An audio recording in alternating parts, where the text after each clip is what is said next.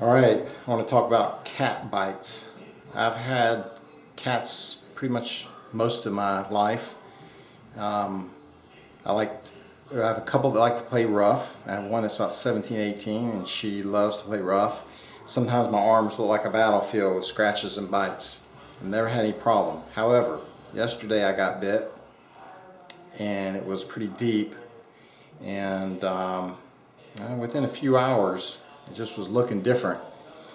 And I've already been to the doctor and already taken my first dose, but I want to show you. I don't know if you can see because it's kind of dark in here. Anyway, let's just see if we can do it this way. There we go.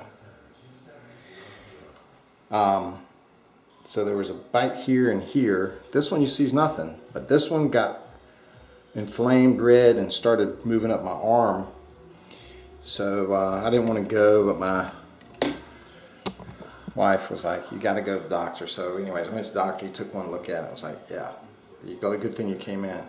So he gave me some antibiotics. But a lot of these end up in the hospital with IV antibiotics. 50% of those have to have surgery, and multiple surgeries. So if you get a cat bite, clean it, watch it. If it gets red around it, swollen at all, or any kind of pussy looking, you got to go to the doctor right away.